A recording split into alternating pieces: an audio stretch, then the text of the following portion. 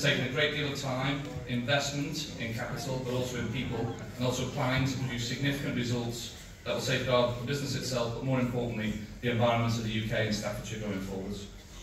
It's always great to see local businesses thrive and prosper, and it's even more satisfying when the fruits of the labours and efforts that go into that can be enjoyed for generations to come. And with that, I'm absolutely delighted that the winner of this award is Wiltshire's Waste Recycling. Yeah!